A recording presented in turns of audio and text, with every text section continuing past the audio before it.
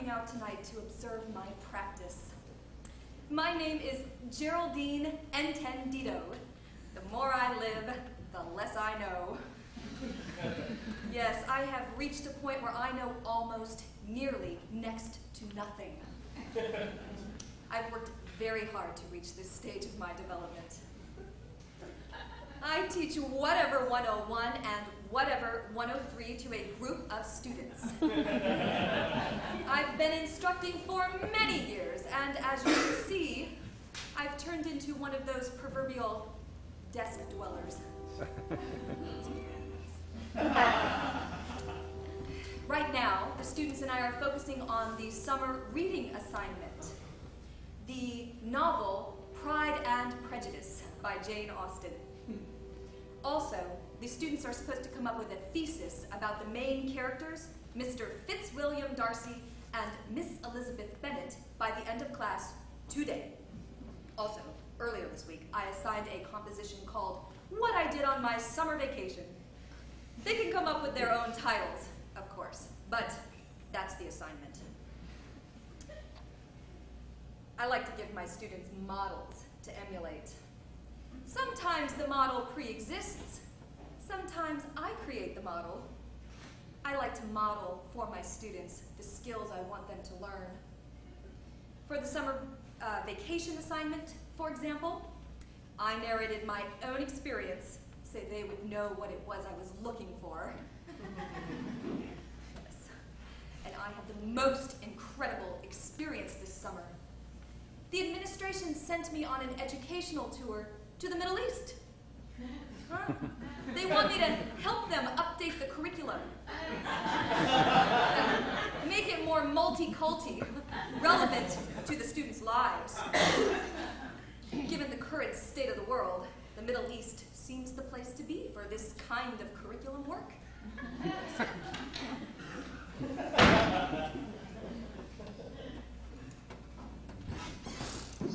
So they sent me to this desert. I'm not exactly sure which desert.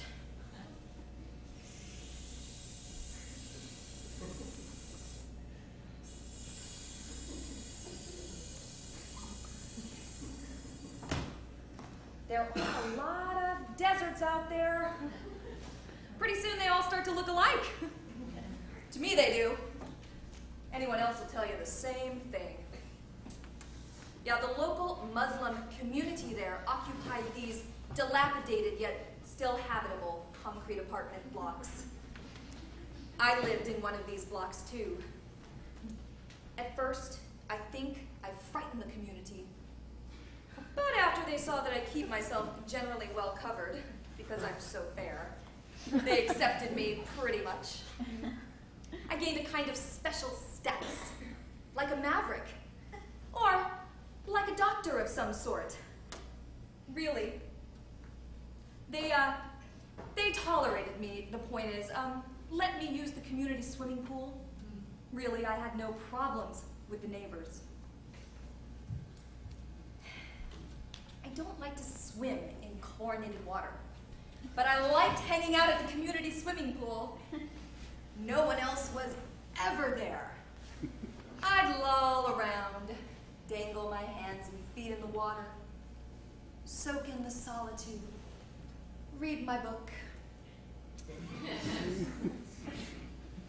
Periodically, I could feel the neighbors watching me through their tenement windows.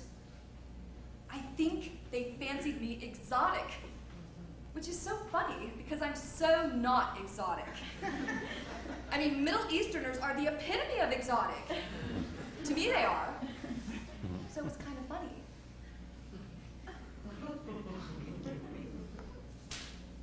One day I was lolling at the pool as usual. I remember I was reading the definition of the word tapeworm when I looked up and spotted two dangerous-looking strangers headed for me. At first, I figured them for Bedouins, you know, just passing through, but then I noticed they were walking straight for me. Well, I rolled over, jumped up, and tried to get away. But they trapped me. These guys looked treacherous, like terrorists, which, it turns out, they were. One of them hands me this object. Here, says the first terrorist, this is a dirty bomb. It is your responsibility to disengage it, otherwise your community will suffer a terrible fate. But this is not really my community, I said, hoping these guys would realize their mistake. It does not matter, says the second terrorist. It is still your responsibility. Then they run away. When I look at the bomb, I have to laugh. But I can't laugh long, because hidden in its belly is a clock, and I realize that this Buddha is therefore a bomb, and that while the situation makes no sense to me whatsoever, I can waste no time. I have to act fast, otherwise my community will suffer a terrible fate. I run to the crest of a nearby hill, hoping I can throw the bomb far enough so that the poisons avoid my community. But there is another community on the other side of the hill, so I can't throw it there. I run to the crest of another hill with a similar hope. There is another, different community on the other side of that hill. I run to the crests of the hills surrounding my community. All the hills, but there are people everywhere. Finally, out of desperation, I sprint back to the community swimming pool and throw the bomb into the chlorinated water. It explodes like a geyser, cascading millions of irradiated raindrops all over my community and me. At that moment, I have no idea if I have just helped my community or if I have just made everything a million times worse. Well, the administration yanked me back to my desk so fast, I could not even say salam alaikum to my community. I feel fine. The administration has ordered some tests on me to see how the whole shebang affected me. But I have to wait for my new insurance card to arrive before I can take the test.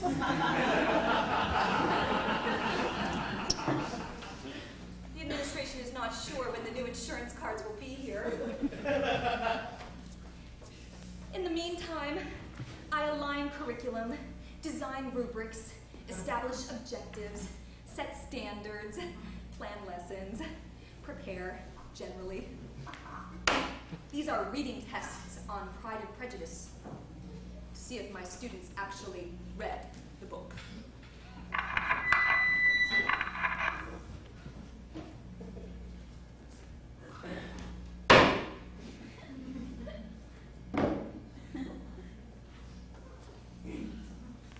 Good day. Today, numerous guest speakers will discuss the hardships, obstacles, and adversities they have had to or currently face. Others will share opinions about vanity and discrimination. Please act accordingly. Please dress accordingly. No flip-flops. Teachers, please stress the according actions as stipulated in the student handbook. Stress these according actions through your exam. Also, the administration has not only endeavored to keep the following state of affairs as balanced as possible, but we have also considered the limitations and requirements of physical liberty. Thank you, and have a great day.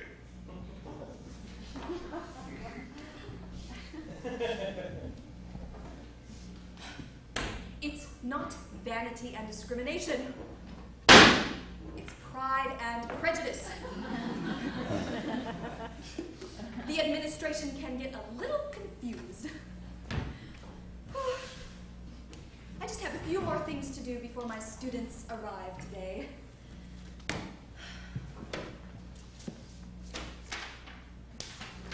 These are those reading tests on Pride and Prejudice. I keep putting off grading them, but I have to grade them now because, well, I've got boatloads of summer vacation assignments coming in tomorrow, and Pride and Prejudice papers due in a couple weeks. Right now, I'm eyeballing them. Getting a feel for them. Organizing them generally before I begin the actual grading process. Yes. Grading is the worst part of the job. It's so subjective.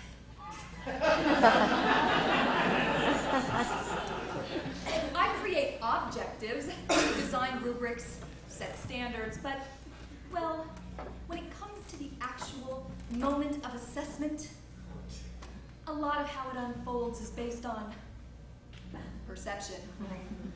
Yeah. I mean, everyone's different, right? What moves everyone's heart is a little bit different. And well, you know how a butterfly's wings flapping in China can create a maelstrom in another area without ever intending to? That's what grading feels like to me. Or like the way a tapeworm can go unnoticed until it's too late to do anything about it. Yes, really, that can happen. I've done the research. Oh, I mean, I toil creating objectives, setting high standards, teaching them about positive feedback, and then I have to find the time and the energy to assess how much or well they have toiled to meet my objectives, my standards, my therefores. Oh, I do fully understand the need for objectives and goals, rules and regulations, norming processes, general good health.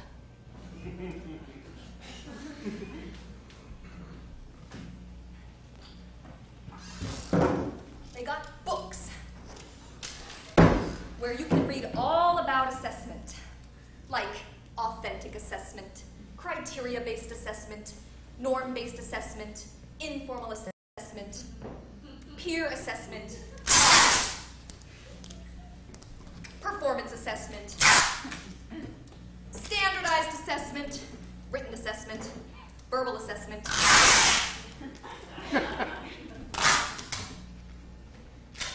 oral assessment.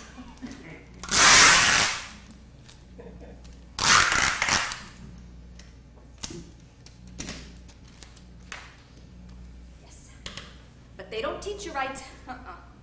They don't teach you right, those books. All the experience I ever got about how to be fair, I got by sheer experience.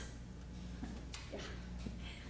For example, it is very important for the rubric to be clear and precise so that the students know in which direction they're supposed to go. There are a lot of seminars you can take on this subject, but I say, teach what you love, and the learning will take care of itself. Like that whole money thing.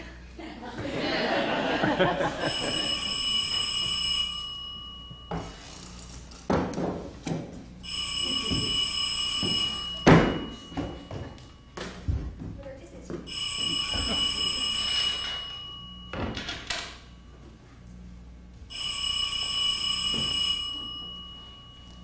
Hello?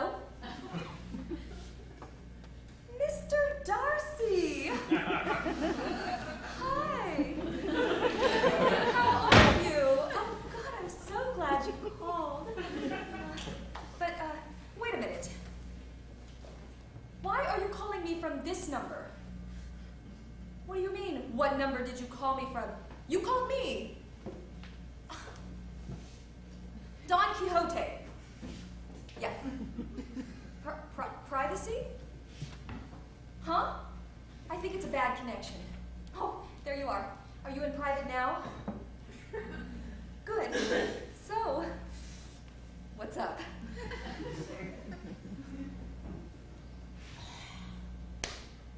Oh, Fitzwilliam, please, please don't start this with me again. No, I know. You have to meet her. It's your density.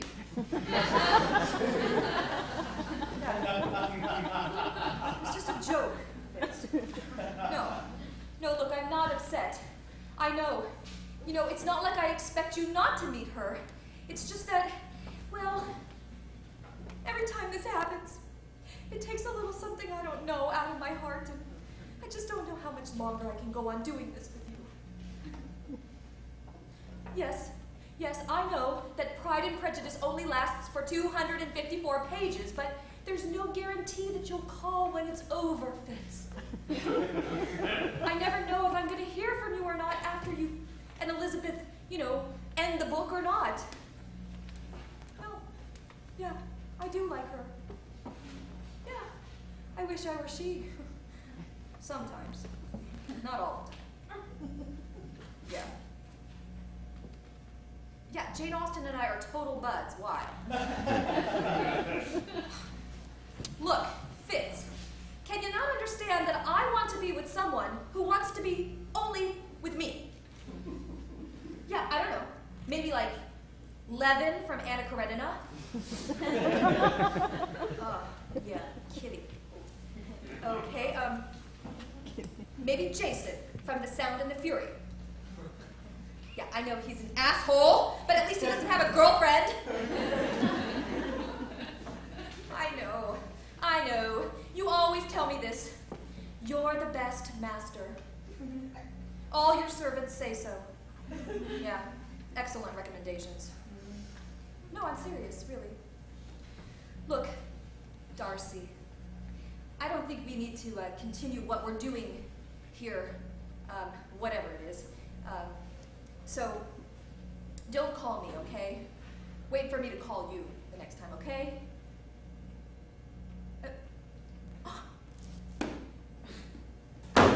He is such a dick.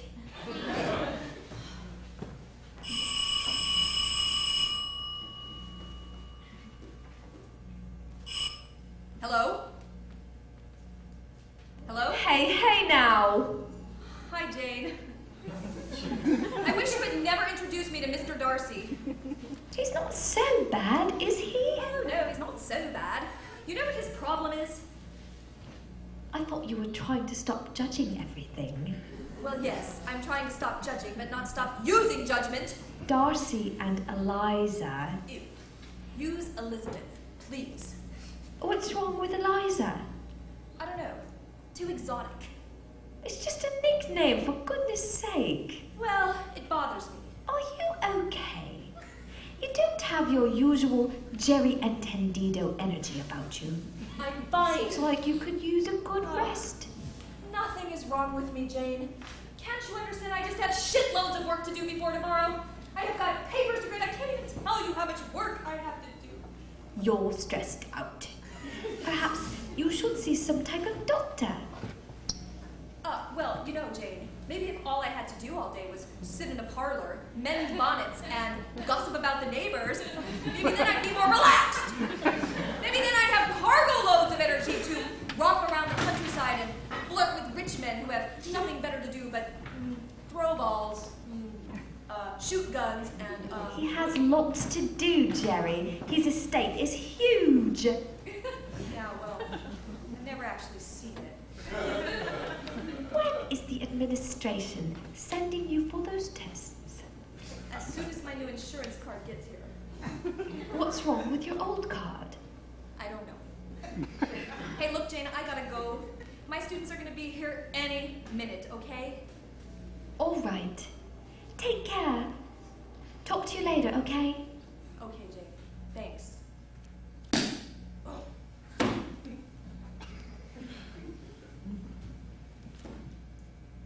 Don't call me.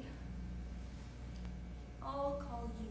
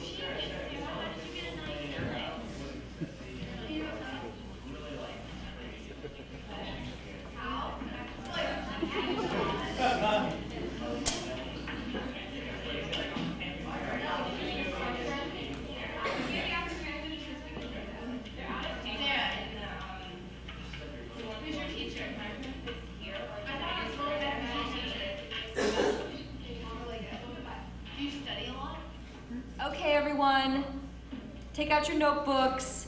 Let's begin by hearing some rough drafts of the summer vacation composition, which those are due tomorrow. What competition? Composition. Truman, the one I assigned at the beginning of last week.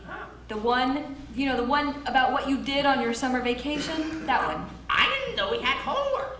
Oh, Truman, are you writing down your assignments like you're supposed to? I can't write. You can write. I'm a bad writer. Well, Truman, you know, the only way to get better as a writer is to write. Miss Entendido, I'll read my rough draft. Thank you, Leticia. Okay, I want you to wait until you have everyone's attention, okay? All right, just shh. Okay. On my summer vacation, I went on a cruise with my mom and dad to Nova Scotia, which is really cold even in the summertime. And so on the way back home, the cruise ship broke down in mid-Atlantic, and we had to be rescued by a merchant vessel, which was nearby. As we were passing from our broken ship to the merchant ship, I accidentally fell off the boat and into the middle of the mid-Atlantic. Class, shh, shh. Leticia, please continue. Shh. Okay, somehow in the ocean, I lost the necessity to breathe, and I sank to the bottom of the sea, and I landed next to this small underwater vent with metal models of fish lying next to it. And one group was a school of black-tipped sharks, and another was a school of hammerhead sharks, while the remaining group was a school of small bait fish. I sat there wondering why the heck are these metal fish at the bottom of the ocean?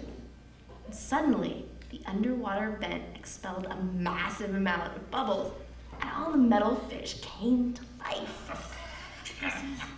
No, shh. Shh. Leticia, please continue.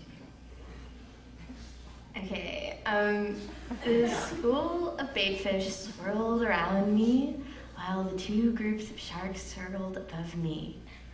The baitfish were an electric blue with silver dorsal fins.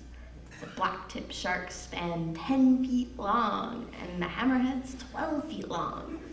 Sharks attacked the baitfish and ate all of them in a few seconds. Then they all swam away, only to come back again all at once, ready to rip me limb by limb. I swam as hard as I could back to the surface of the ocean. When I reached the surface, I could hear my dad yelling for me. Leticia, wow. That is some experience. That didn't happen. Yes, it did.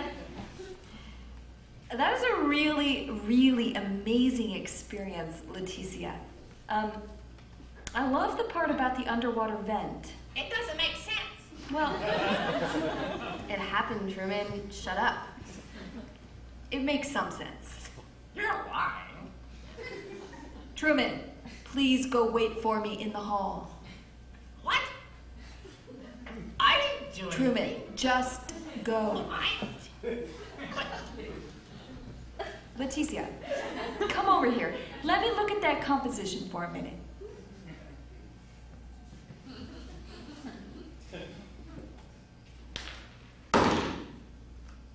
I am in love with Miss Antonino. She's nice and smart and pretty.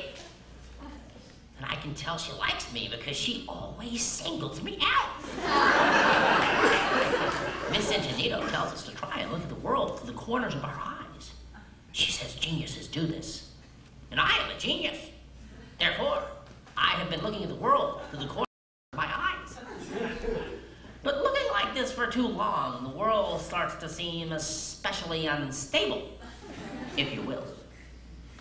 Everything whirls around and I get kind of nauseous. really nauseous. Plus, my eyes hurt.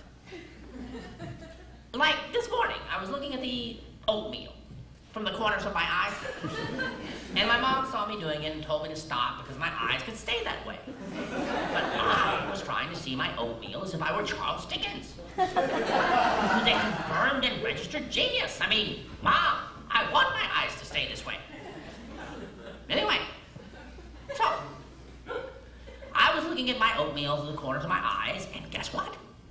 The oatmeal transformed into porridge, which was totally cool. Miss Intendido also says that God is in the details. Well, oatmeal and porridge are totally different details.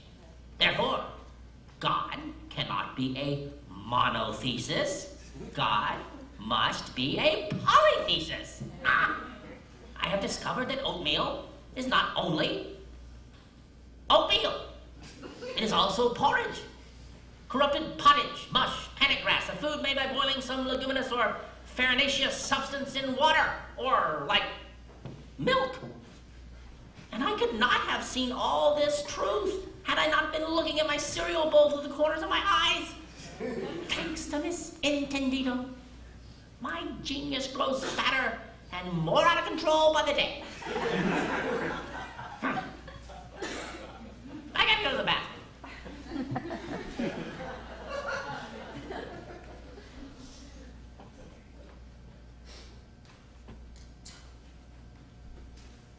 Where is he? Here I am, Miss Intendido. Truman, are you aware that you have a summer vacation assignment due tomorrow? And if you don't turn it in, you're going to fail? Also, Truman, you have a thesis due about Pride and Prejudice by the end of class today. Are you aware of this? Yes. Well, do you have one? My parents are out of town right now. Your parents don't do your homework for you. Yeah, but they proofread it for me to make sure it's right. How much do they proofread it? Just so it sounds right. Truman, when are they back in town? I don't know. Who's taking care of you while you're gone? I'm taking Adderall. Only better. Designer. Okay, you're taking Adderall. Who's taking care of you? Oh, the TV. The TV is watching me. Truman, you need to focus on school. Truman. I am focused. Adderall is a focused drug. Truman, you need to focus on your education. Do you understand what I'm saying to you, Truman?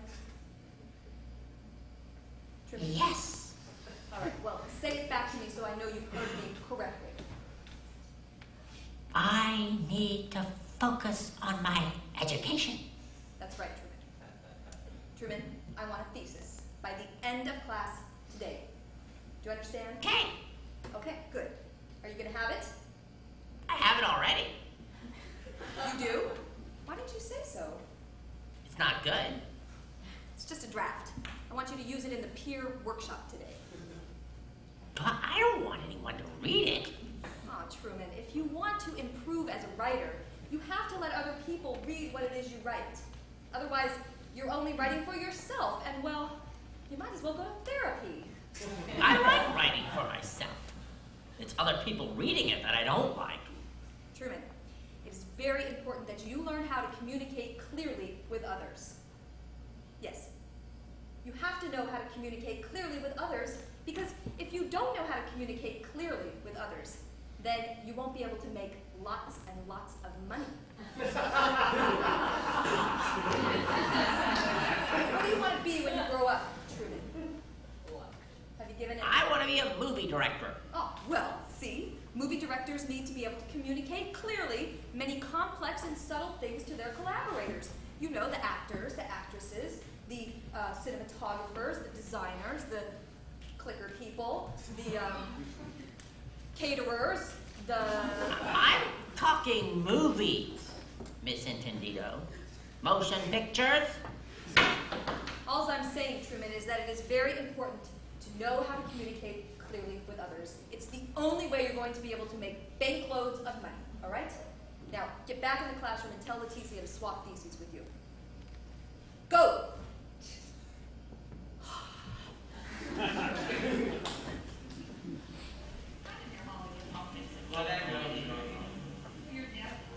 Many times I find myself going,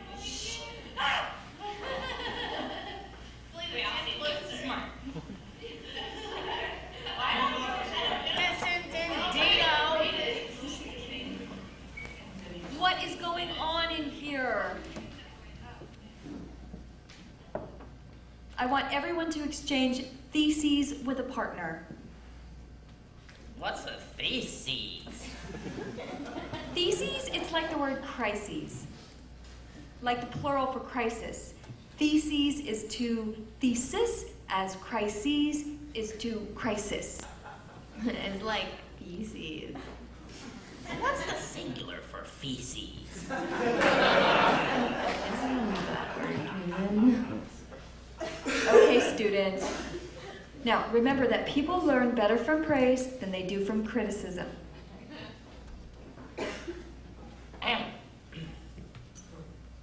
In the novel Pride and Prejudice, written in 1813 by Jane Austen, an English lady, the main character, Fitzwilliam Darcy, otherwise known as Mr. Darcy, undergoes a massive change.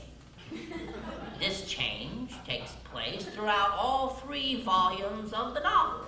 As a result, the reader can sense Darcy's catastrophic change through his use of diction, sentences, and punctuation.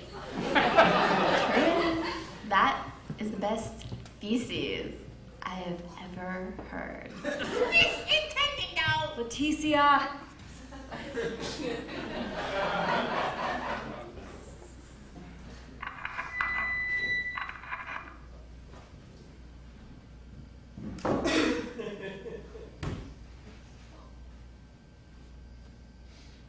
Leticia, why are you here? I do not know. What did you do? Fine, thanks. Leticia, you are suffering. You've fallen precariously low. It could be, Leticia, that you are failing. Oh, well, I make it a practice to not know as much as possible. I work better that way. It's less restraint to my physical liberty. Leticia, what sort of medication are you taking these days? Subtractorol? I think that's what it's called. I am not aware of that one. Oh, well, you know, I mean, it's a focus drug. It represses people's ability to focus on anything besides work. Well, it doesn't seem to be working. Yeah, well, I have a rare constitution. Leticia, I was informed that you used foul language. That's why you're here. Foul language? You said shitty. I didn't say shitty. I said feces. Yes, but you meant shitty. I meant more like crises. What does feces have to do with crises? They both sound like feces. Leticia, I cannot waste time with you arguing about semantics. The point is, you put a fellow classmate's work down, and that is mean. I didn't put it down. I praised it. When I said feces, I meant feces, only the singular. Said. What? Don't say I go, Leticia. Say I said. Use proper English, Leticia. For God's sake, this is a school. Leticia, are you planning on failing? Well, define success. Watch it, Leticia. Consider this a warning.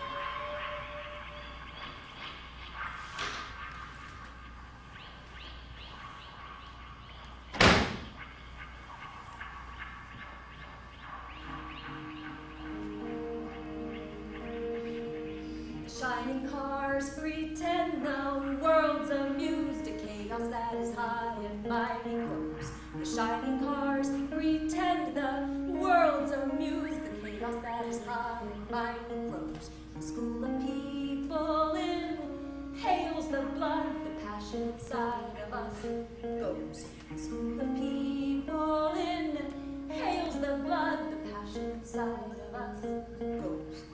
So what? So what? Give up, give up. Corrupt, corrupt. Give up, give up. Haven't you heard you're meant to be more than a measuring cup?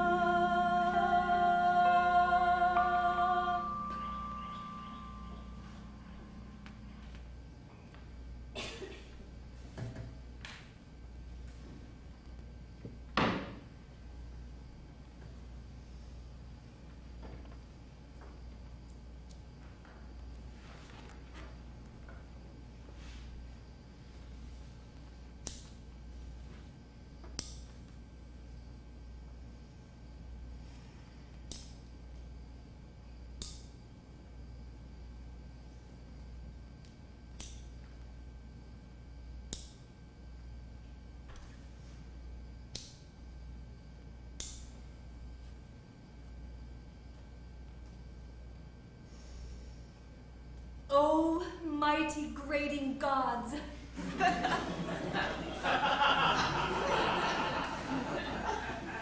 Please be with me as I assess the children's tests.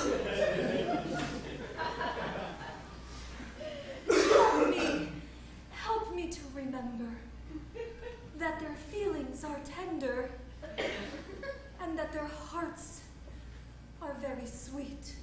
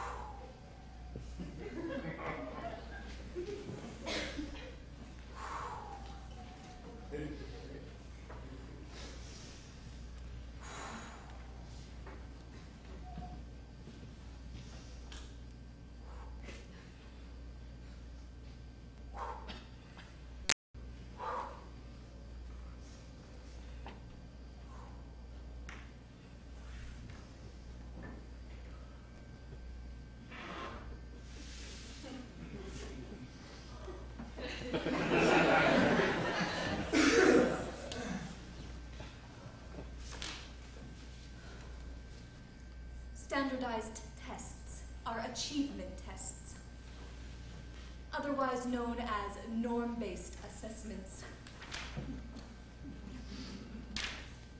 They measure how much knowledge a person has accumulated compared to other people, i.e. the norm. Normally, these types of tests don't measure what a person can do with that knowledge. That type of knowledge, know-how, or savoir-faire as the French like to call it, is measured with performance tests, otherwise known as criteria-based assessments. am grading now is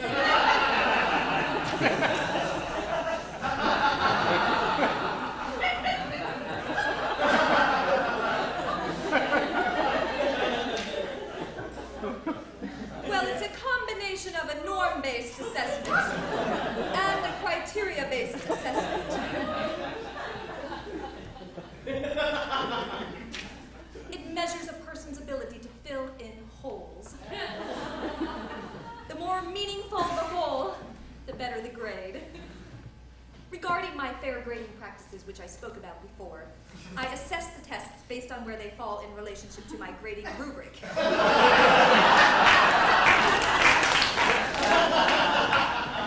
Yes, it's on the floor before me, as you see.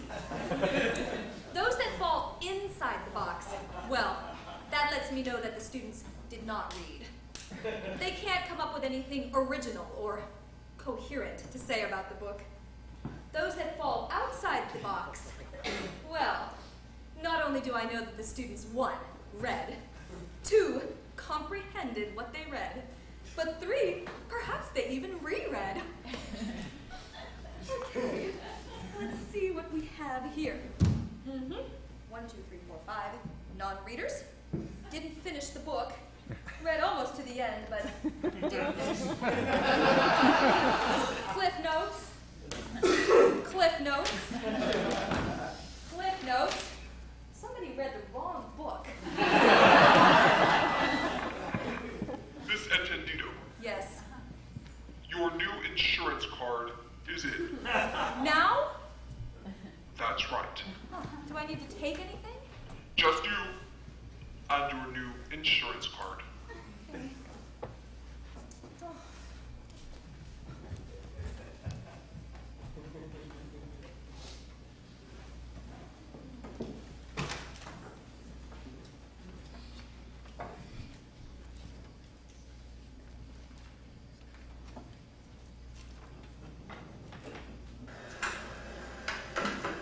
Hello. Jerry. Hi. Welcome. Take a seat. Right there is fine.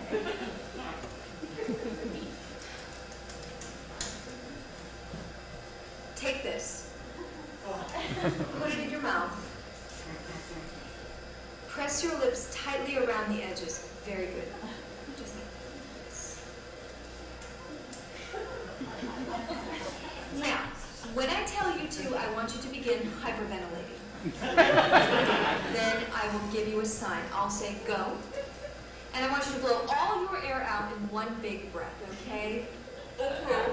Let me set a couple things set up here. Okay. Ready to begin hyperventilating? Now? Okay. And go. And go again. Okay. Keep blowing. There's more air.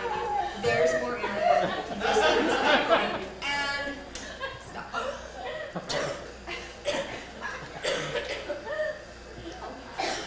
Oh, that was hard.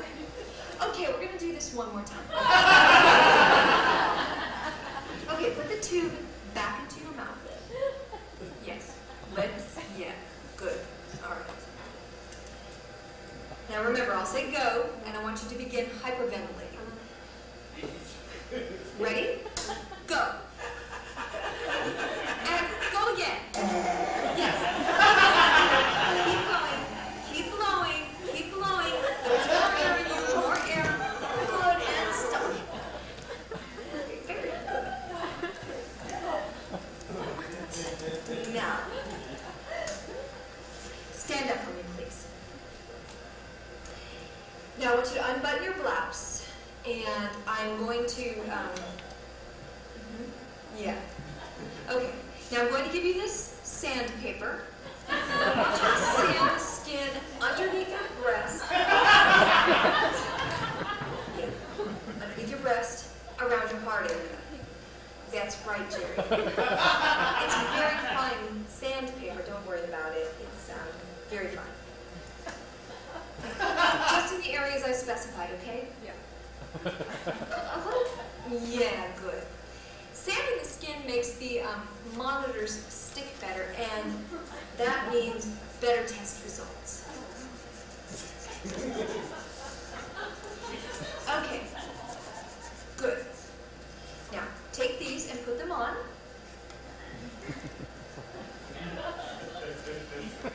Yes, all the way around your heart. You want to get them as close to your heart as you... Yeah, a little closer. Good. Right. All right.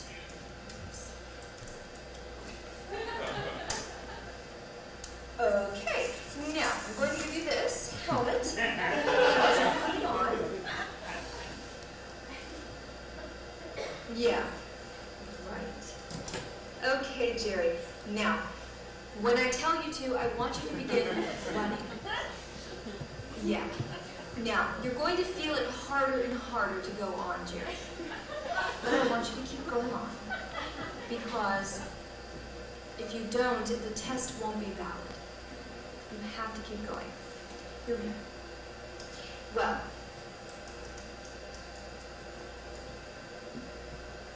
just like that. Great. Okay. Ready? Begin running. Now remember, Jerry, what I said, you're going to feel it harder and harder to keep going, but you have to keep going if you want the experience to amount to anything, okay, Jerry? You're looking good. Keep going, hon. You got it. All right. Okay. Okay. Okay. Very good, Jerry. Very good. Did I pass? Well, it looks good so far, but we won't know until we analyze all the data, you know, for sure. How long till that?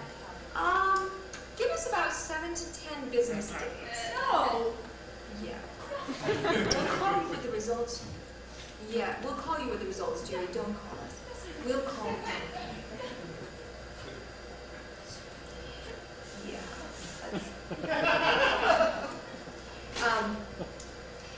Now, that was very good, Jerry. That's all we need from you today. Thank you. Yes. Uh-huh. Uh-huh. Like I said, 7 to 10 business days. Yeah. Mm-hmm. Uh-huh. Right. Right. You take care too, Oh, yeah, Jerry. take You care. have a fabulous day. Yeah, you have a fabulous. Thank you. Okay. Bye.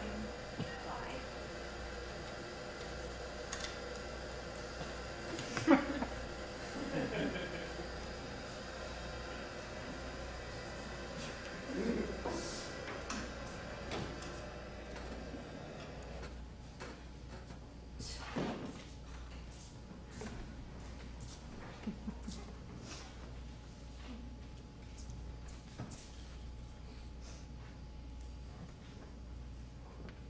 I was watching what my heart did on the monitor, and I wondered, does everyone's heart do that? What's that big mountain next to that little mountain? What's that sinkhole there? Is that normal? Am I normal? God, please let me be normal. Yeah. Man. Dude. God. Speak of the tension. I mean, you go into one of these tests, you're semi-normal. You walk out of one of these tests, the technician has all this information that could prove you are, in fact, very abnormal, not in a good way.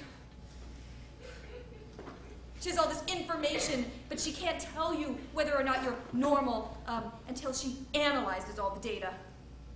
You go, how long till I find out? She goes, 7 to 10 business days. You go, no. She goes, don't call us. We'll call you.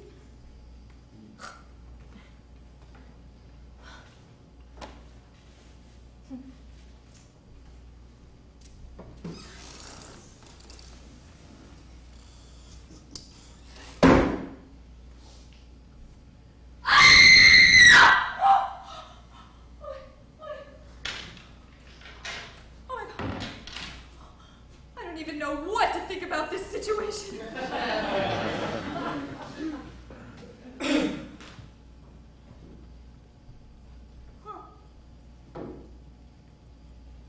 Entendido won't go back to the desert, so the desert will come to Miss Entendido. I did a little research on the Buddha after my Middle Eastern debacle. I found out about this type of person they have in that religion called a bodhisattva. Yeah. The job of the bodhisattva is to forego her own enlightenment for the sake of others. This bodhisattva person will stay in the world even until the bitter end for the sake of one living mortal.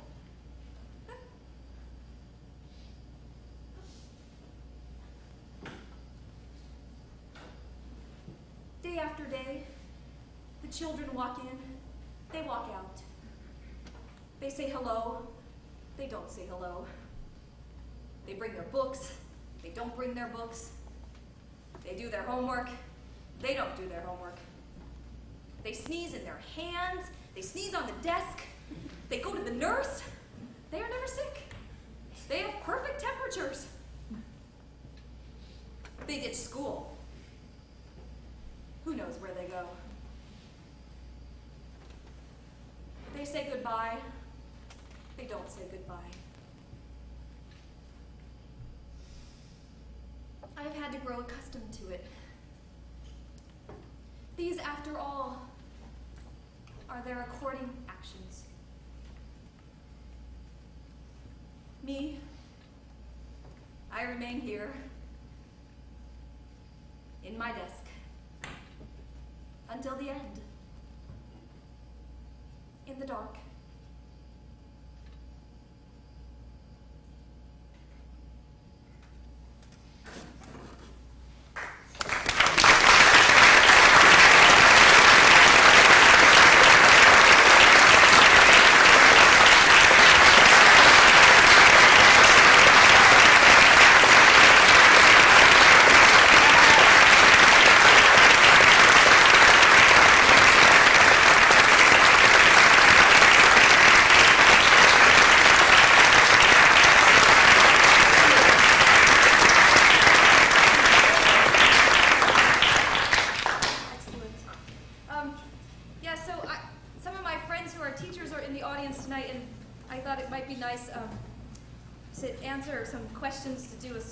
Q&A. So if you don't want to stay for that, please, I'll give you about 5 minutes. You can go enjoy the wine and beer.